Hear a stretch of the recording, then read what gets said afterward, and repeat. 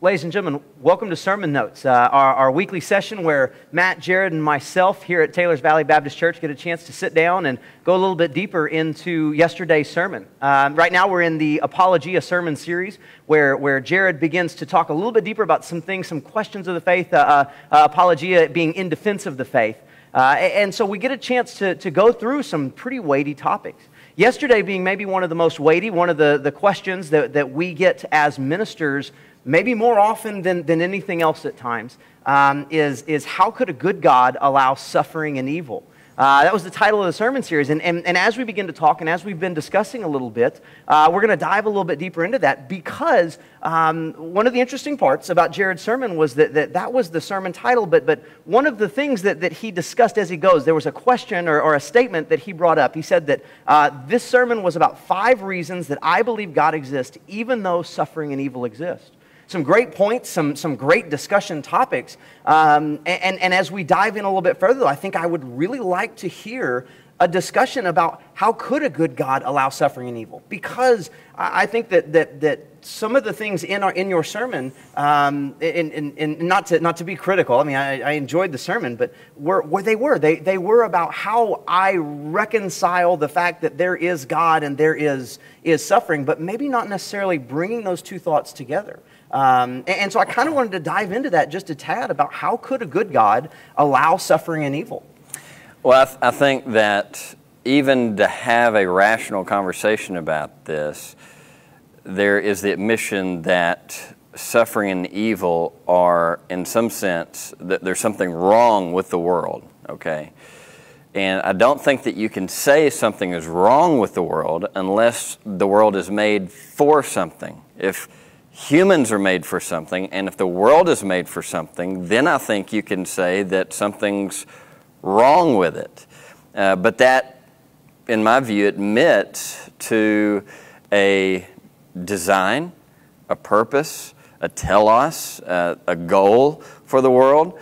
And so I don't even think you can have a rational conversation about this. I go back to the moral argument, if God does not exist, moral facts do not exist, moral facts do exist, therefore God exists. If there's not such a thing as morality, then why would we even have a conversation about evil if we don't have some reference point, some basis to have that conversation? So I think even, to have a conversation about this, there is this assumption that there is a God. And so yes, in a sense, really yesterday I focused more attention on how to reconcile, assuming God does exist, how do we reconcile the existence of a good, benevolent God with all the evil and suffering that we observe in the world? It is a very emotional topic. And I quoted Stephen Fry yesterday at the beginning, I identify with his disgust with all the evil and suffering in the world. We should be disgusted that kids have bone cancer and things of this nature. This is wrong. This is objectively something that is not good. And so how do we reconcile all of that with a good and loving God? And so that's really where I tried to focus my attention yesterday, is why I believe God is good even though suffering and evil exist. Well, I think it's interesting, that we talk about that, and I think as Christians, with our belief in God, I think it is our, I don't know if it's our responsibility, but I think we need to at least attempt. I enjoyed the thought about Fry, but my favorite part that you brought up, one of the things that I think has to be discussed at least, and you'll forgive me, I think it was a philosopher, but I'm not positive, that you said, you quoted, if God is good, then he's not all-powerful. If God is all-powerful, then he's not good. Because of the existence of suffering, because of the existence of evil. And so I think that's the thing is, and I think it's our chance. I think this is a great opportunity for us to talk about evil, bone cancer in children, blindness that happens to innocent people, things like that. These are some of the questions I think that when people ask us, this is a great opportunity to tell the dozens of viewers that we will have, maybe some of our thoughts. How do we answer those questions? And so maybe that's a great starting point, Matt. When someone comes to you, when a youth comes to you, and they want to ask that question, how do you answer that question? Well, I say it's lunchtime and let's go. No, that's a difficult question, and it takes a lot of defining of terms, to speak intelligently about it. I think an approach with youth is going to be different than an approach with, say, an adult with a philosophy degree, you know. And I think a lot of our arguments that we take from these philosophy departments and we bring them down to our level and we try to, ferret them out, is not something that my kids are going to understand. And so I want to make it understandable, yet I don't want to burden them over much. You know, I like Corrie ten Boom and her dad, getting on the train, and there's a guy and a gal like really kind of hot and heavy with each other, and she's like, "Hey, Dad, what is sex?" or something like that, and he's like, "Well, hey, pick up my suitcase and you take it and put it over there." And she's like, "I can't, it's too heavy." He's like, "Well, there are some things that are too heavy right now that we can't get into." And so, as a circular way of me saying, I think with youth you need to approach it with, it's good that you notice that there's something wrong. And kind of like how Jared said, what are we made for? What's the telos? What's the end of, where we're going? And just like a train can only go so far on its own tracks, if you jump off its tracks, it's going to not go very far and it's going to look like a disaster. God has outlined this plan that's good, yet we don't follow it. How that all works together, that's going to be a much more in-depth conversation. But I can tell you that we trust God for these reasons. I can tell you that He's a God of love for these reasons. Why these things happen, I can't tell you. And so with a youth, that's the way I would approach it. Now, as they got older, I think we would tease out some of these more complex questions. And the thing is, these questions have been asked for millennia. For thousands and thousands of years, people have been asking if the gods are good. Why does this happen? And Plato and all these philosophers have tried to answer, and they haven't. Yeah. I wanted to go back to what you mentioned earlier, the Greek philosopher named Epicurus, and basically what he says is that he kind of sets this up in this way. He says, if God is willing to prevent evil, but not able, then He is not all-powerful. If God is able to prevent evil, but not willing, then He is not good. But if He is both willing and able, how can evil exist? If He is neither able nor willing, why call Him God? And I think of those, I think that, when He says, for example, if God is able to prevent evil but not willing, then He's not good.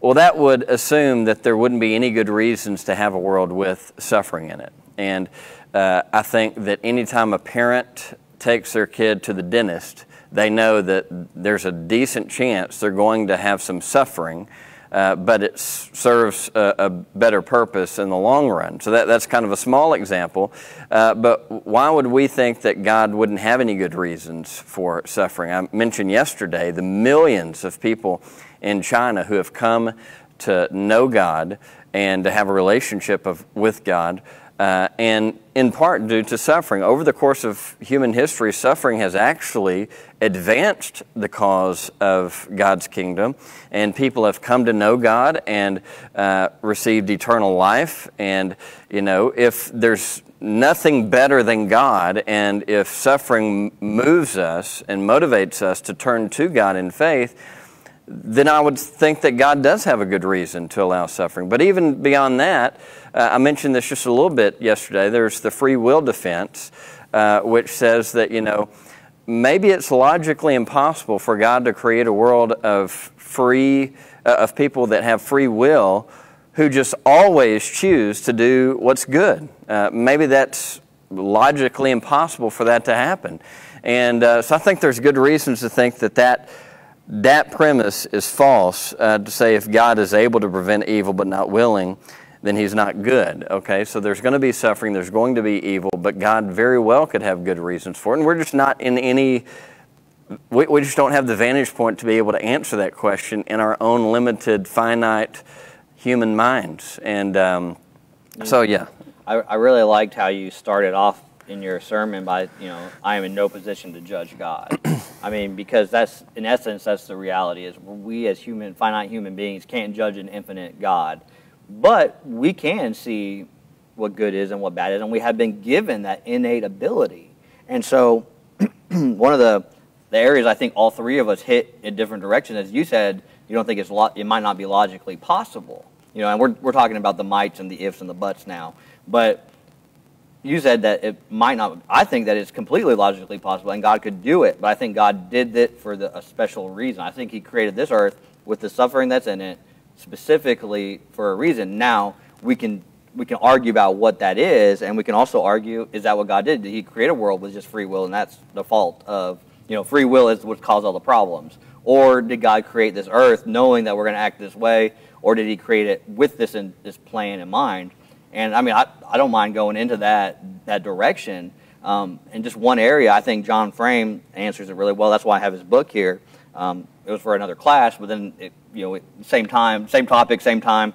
And he talks about how God is a personal God, and goodness is reflected in His personal aspect with us. And I thought that was an interesting approach, because so often we think of goodness as this like big thing, but I'm good to my children, but I may not be so good to someone breaking into my house, you know. And I think we look at God and say, oh, well, God is good all the time to everyone, all the same, and maybe not. I don't know.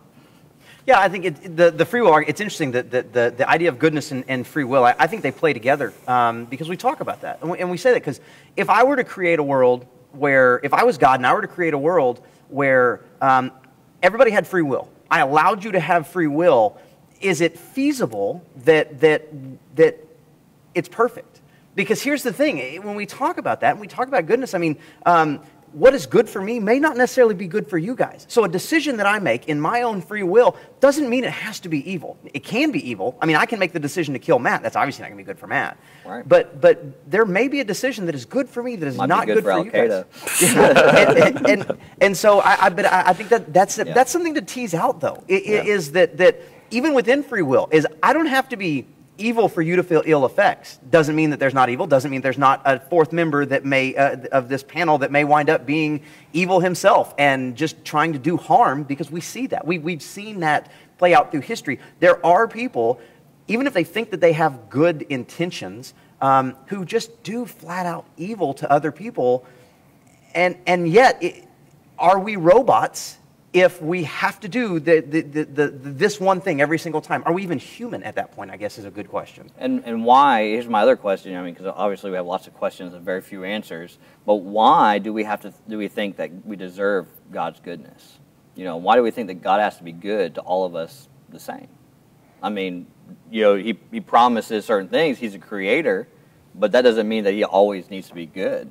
And I think that's the definition thing comes up there. Yeah. Is when we talk about why does He have to be good? And it is because you have to bring up the thought of, sorry, I know I cut you off here. No, that's fine. But, you know, what does good mean? Yeah. Because that's the thing. Because we say God is love. I mean, we read in 1 John, God is love. Yeah. And so if we say that, but you're right, is what does goodness mean to each person? Because I think a lot of times, too, we define goodness by our own sense of goodness. And I think this is where a lot of your points come in from yesterday, is the fact that it's not necessarily my ideas of goodness. Because my ideas of goodness, I'm going to tell you right now, my ideas of goodness are driving a big truck that's already paid off, having a big house that's already paid off, having kids that go to the best schools, that never get bullied, that never get a B, that never get a D, that everything is fair, everything is great, everything is, you know what I'm saying? Yes. I mean, that's my idea of goodness. And I think that's where we begin to have definition problems. Well, and that's why I think God is love is better than God is good. Mm-hmm. Because I'm not always good to my kids. I mean, I'm going to be honest with you.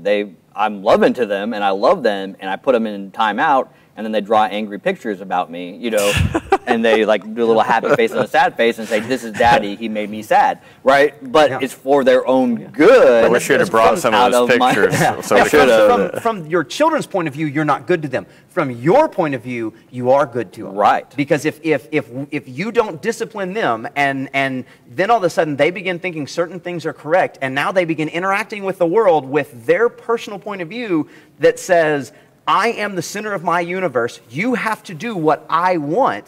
Either they're going to get hurt or they're going to hurt people around them. Maybe not physically, maybe emotionally, maybe spiritually, but there's going to be injury that happens there. So yeah, it's not good to them, good to you. Yeah.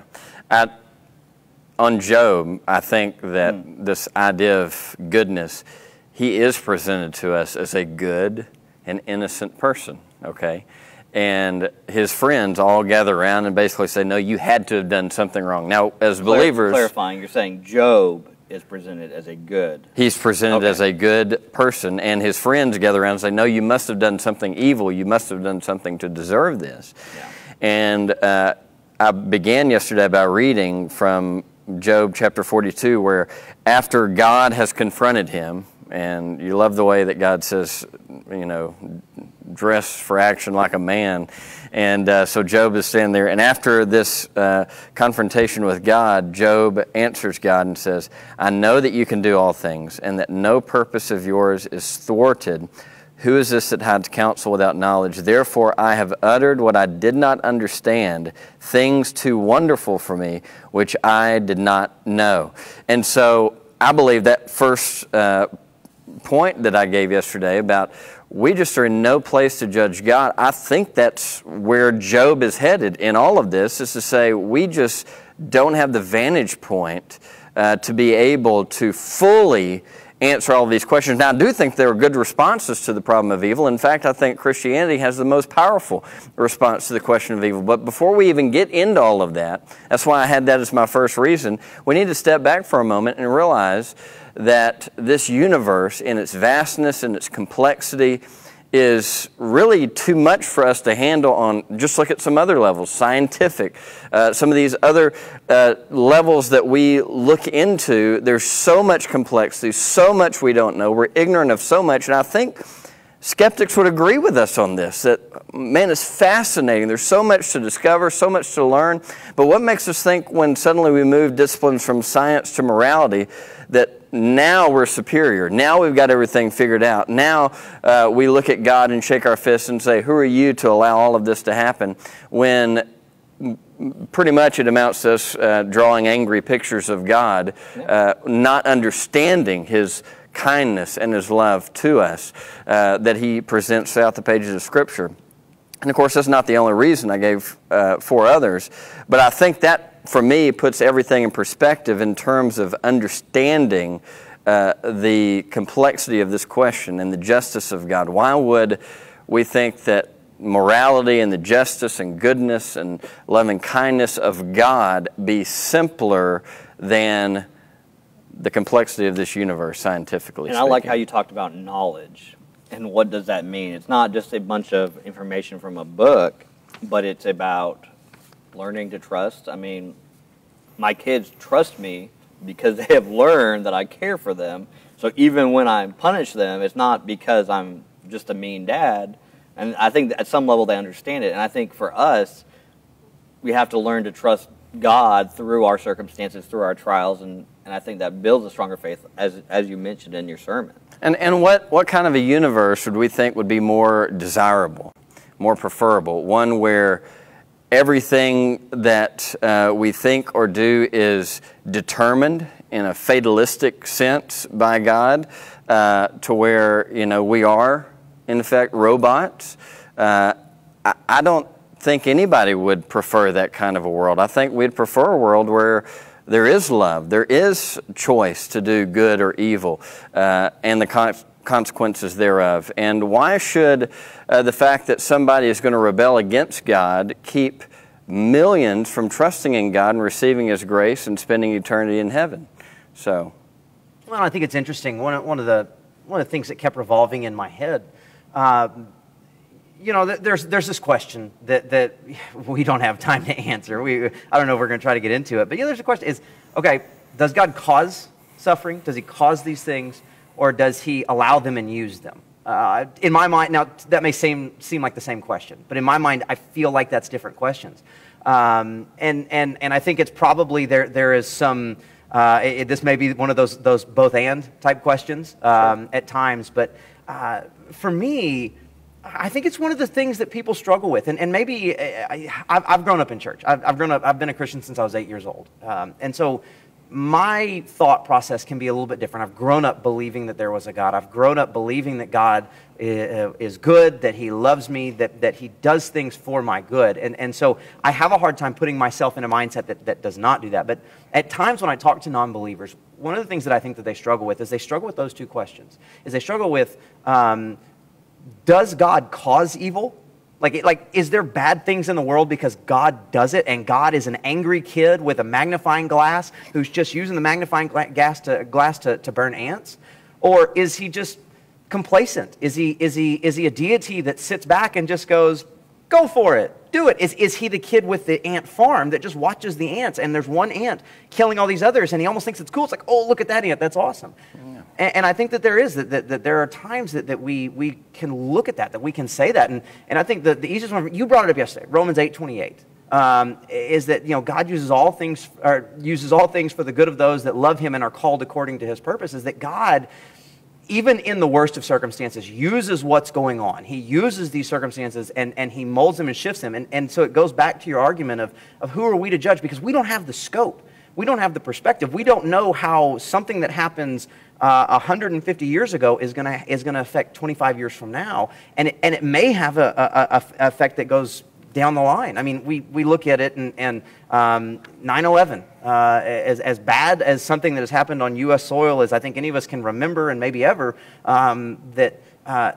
you go back and I don't know if you guys ever read it. Have you read all the stories about how empty some of these planes were? Not to say that people didn't die, not to say there wasn't horrible times, but things happening, that there were just masses of people that couldn't get on these planes, that there were traffic jams that prevented people from getting into the buildings. Doesn't mean that people didn't still get hurt, but it does mean that there were people who were affected in a way that there were circumstances that prevented some of these things. And there are so many good things that have come from that.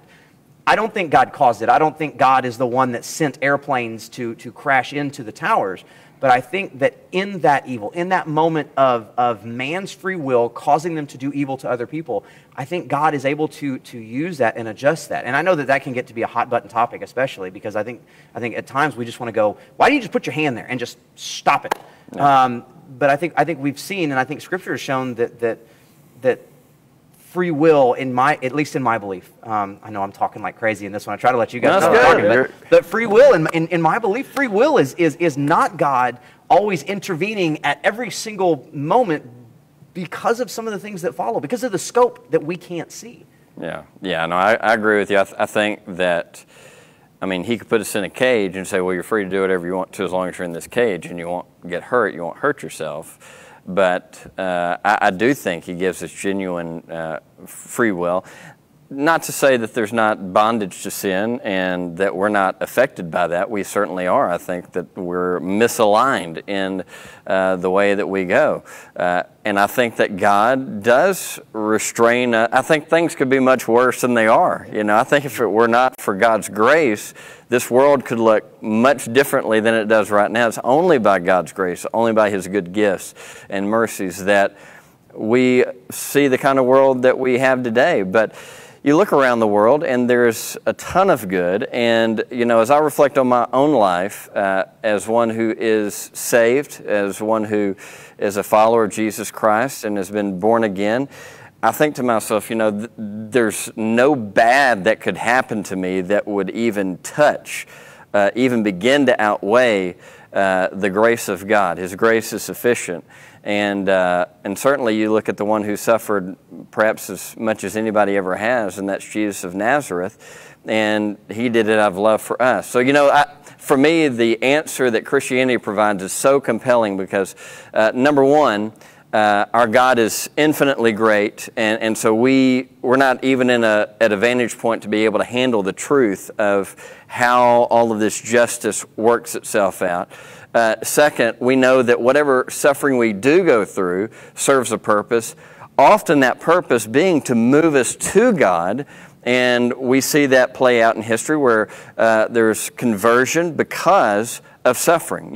God puts the gospel in the hearts of people and they proclaim that gospel, and even in the midst of suffering they realize that this is their hope and they turn to God in faith. And then beyond all of that, we know that on Christianity we have a Savior and a God who understands, who empathizes with us, who sympathizes with us in our weakness because he bore our griefs and our sorrows. So it's not like he's just sitting up in heaven giving us a philosophy of how to handle the suffering. He came and dealt with it himself and bore our grief and our sorrow. And beyond all of that, once we go to glory and we've been there thousands of years, we're not even going to remember the suffering of this life. It's going to be considered light and momentary compared to the eternal weight of glory that awaits us. So for me, as a Christian, believing that that's true, that's a very compelling answer to the problem of evil and suffering. So no, I can't do all the math and figure out how everything works out and the bone cancer and stuff like this. I can't figure all that out. What I can say is that Christianity provides the absolute best response and answer to that question on the problem of evil. Yeah, that's kind of what I was going to say is if you take religion out completely and you argue only philosophically, they come up with the same question. Am I determined? I don't know, and they because am I predisposed, disposed to this? I was born in America, therefore I act the way I do because I'm an American and I'm not, and so they have the same philosophical questions and confusion. I think that they try to throw on Christianity as a uniquely religious issue when it's not. I mean, it's a universal human question. Am I determined? Just because I was born in America, does that make me a Christian? Or does that make, and say a Muslim who never hears Christ? And the thing is, the question I ask is actually, I'm not going to say it's not a question that's asked or addressed at all in the Bible. It is. Sure. But really the question that the Bible deals with is, what is God doing about evil? Yes. That's the question that the Bible's dealing with. Okay, there is evil in the world. They didn't have a logical issue with God's existence and the existence of evil and suffering. The question for them, and that the Bible seeks to address over and over, is what's God doing about it? And we see a couple of different things. One, of course, Jesus comes and deals with it himself. But secondly, it says that we are created for good works. We're created to go out and extend the mercies of God and His grace and love and go into those broken places in the world and bring healing and restoration. God is working through us to bring healing to the world, and so that's what God is doing about evil. Well, it just hit me. You bring that up. It's interesting. When we ask this question, when we find a stumbling block in the form of suffering and evil, it's the same stumbling block the Jews had over Jesus Christ. What are you doing about it? Yeah. You're right. Is that they're like, wait, if you're the king, take up your sword. Here's your horse. Let's go to battle. Free us from violence. This has happened for we've been under oppression for thousands of years. Why don't it's the same thing? And you're right though. It's a shift in viewpoint. It's what He is doing something. He was doing something. He's working in us. He's working in our hearts. He's working. Yeah. I mean, I'm not a police officer. I'm not a military guy, and there are even things that restrain police officers, military guys. You can't just go and kick down a door of a guy you know to be a bad guy and just shoot him. You have to follow certain orders, certain things. But yet He is creating things in us to do that. And so you come around. It's great that you talked about the folks of Christianity because. Before we started, I was playing a little bit of devil's advocate, and I asked you if your first point of what position, or am I in a position to judge God, and your last point of I'm awaiting incomparable glory, those sound like cop-outs. I said that, and it was interesting because now that we begin to talk about it, and we get around to it, we come full circle, they're not cop-outs. Because one of the major points of Christianity is that God is holy and separate. That God, one of my professors, I love him to death. He's incredible. Jeff Bingham. He says that there is God and there is everything else. Yeah. And that's the way that it is. There's God and there's everything else. And it's one of the things about that Christianity makes such a big deal about is there is God, and then there's me, there's you, there's earth, there's animal. It's in a different category altogether. And so when we do that, when we elevate God, when Christianity gives the answer of elevating God and of making much of God, then your first and fifth point, they're not cop-outs. Yeah. They're simply pointing towards the almighty, holy, wonderful, loving, good Creator. Yeah. And part of a sermon, I mean, Jared's preaching not just to skeptics or not just to believers. He's preaching to everybody. And so you have to balance. I mean, if he came up here and just, did Kalam's argument and this and that and did all these arguments, how would we really be fed? So I think that in Jared's preparation, it hit a good, medium. Like, some stuff is good for the skeptic and some is good for us that are sitting in the pew. And I think it's important that we're reminded, about the fact that we serve a slain Savior, that we are strengthened in our suffering and stuff like that. It may not be a comfort to say an atheist who's watching and says, you know, well, that sounds like a cop-out. You know, why would God have an eternal hell if he's good? You know, but for us as believers, that's also a comfort. So I think we're at different starting points when we're listening to what is preached to us. And I think how we move forward depends a lot on what we're getting. I don't know if I'm making myself clear. But you're saying it right. You're saying it perfect, though. Is that there's? I mean, I don't understand any of that, man. I don't understand half of what I say. So it's okay. You know, what were there? Maybe 300 people in this room on Sunday, plus several people watching online. We all come from different points of view. You know, I sit there with my wife. We live in the same house, and we hear things differently because we have different points of view. How much am I going to have a different point of view from someone who shares nothing in common with me? You know, the only reason that all of us sit in one room together at one time is because of Christ. Yeah. That's why He is the thing that binds us and bonds us, and we are so different, and so it is. And I think that's one of the things that people who are overly critical of preachers at times, they don't always understand is that just because you don't feel necessarily fed by the sermon doesn't mean that the person literally sitting right next to you was not amazingly affected. You know, Jared says it all the time. He says that there are sermons that he feels like he just nails and nobody says a word to him. And I say I've gone through this too. You've probably done this too. But then there are ones that you finish and you walk off and you just go, wow, boy, I really tanked on that one. And you have somebody walk down the aisle just in tears talking about how moving it was. Yeah. Because we do all come from different starting points. And so it is. When you preach a sermon about this, it literally could be a 4-hour sermon and still not cover the whole topic. And it's not about us either. And just to be clear, I mean, God's word does not return void. I mean, a lot of it's God working through the proclamation of His word. So, just because you feel like right at that moment you're not fed, 30 minutes down the road you may get into a car accident and your whole life falls apart and you're like, man, I'm glad I had that sermon 10 minutes ago because... and that's kind of one of the reasons why these last two sermons I did something I normally don't do, and I gave personal reasons, and so, and I think every reason that I gave could be true of anybody, okay? Anybody sitting out there could realize that, hey, I am here to know God. I have incomparable glory awaiting me, and God loves me. I have a relationship with Him that surpasses in worth anything else in life. That can be true of every single person sitting out there in the congregation. And so the question is, well, why not? Well, it's because as we read last week, we suppress the truth.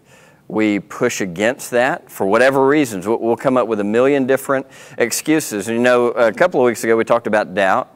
And talked about, doubt is not a virtue, it's not necessarily good, but in its place, it can be helpful and God can use doubt. But we also said, Tim Keller said, doubt your doubts. And so we can always come up with but what if this, and what if this, and keep pushing back. But the compelling nature of all of this for me is we gave arguments a couple of weeks ago for the existence of God to show just on the arguments alone it's more probable than not that God exists.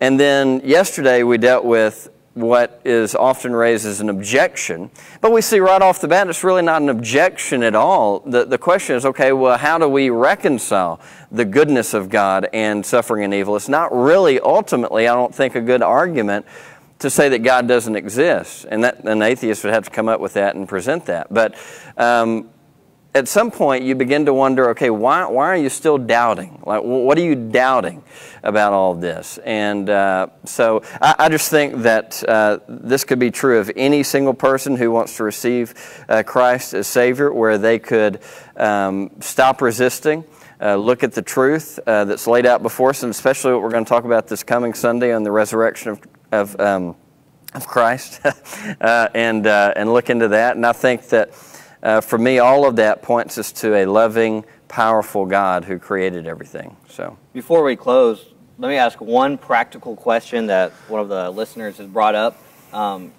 Answer it as quickly as you can, because I know we're running low on time. No, we're good. Sure. We're good. Got all the time in the world. Jonathan Talafuse asked, "What should we do as believers to help people in going through hard times?" And so I'm going to modify the question a little bit. So, Jared, could you answer for other believers, and could you answer for unbelievers?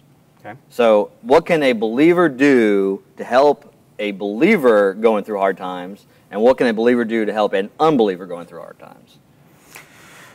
Well, I honestly think that there's one answer in many ways. I think, of course, as believers, there's more that we are set up to be able to do.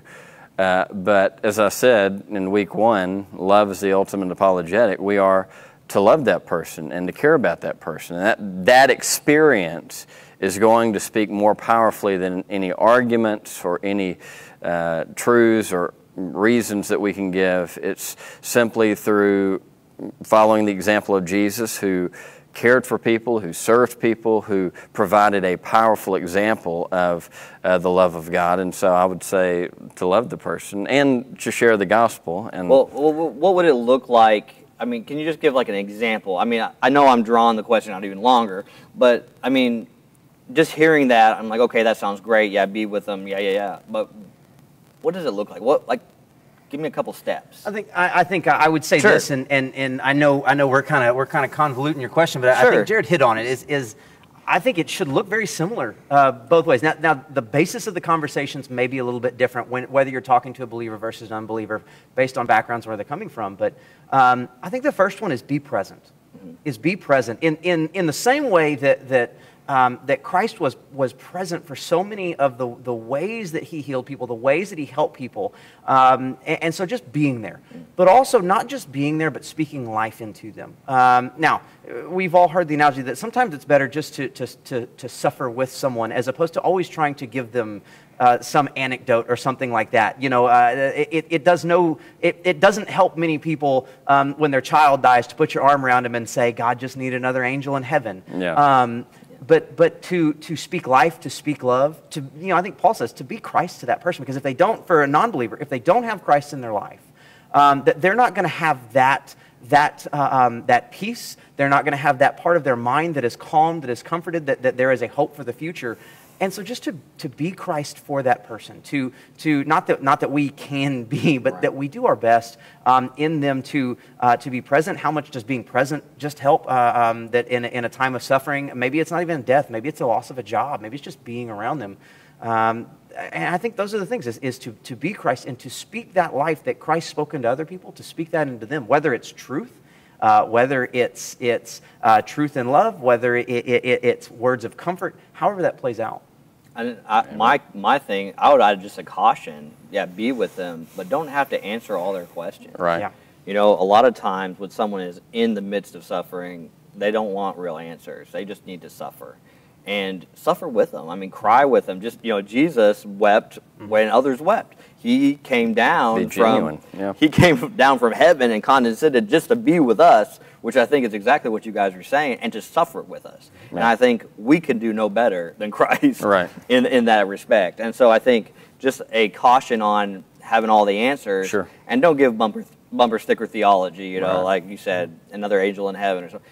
I mean, if I wasn't suffering and someone said that to me, I'd probably punch them, because I'd be like, that's really hurtful, right? Yeah. So don't be glib. Just suffer. Feel it with them. Yeah. I mean, it's not bad to suffer with that person. Yeah, right. Absolutely. Well, ladies and gentlemen, thank you for being with us. What a weighty topic. Something that we deal with often, everybody in our office, in our churches, and it's difficult. It's one of those things that when we look in 1 Peter and we have to give the hope that we have within us, that those are the things that we stumble upon. Those are the things that we can struggle with. And I know that we may not have answered every single question that you've ever come up with today, but hopefully what we've done is we've given you a little bit of hope. Maybe we've given you a starting point. If you have any more questions, please email me, kyle@tvbc.net. I would love to either do my best to answer the question or forward it on to someone that I think could.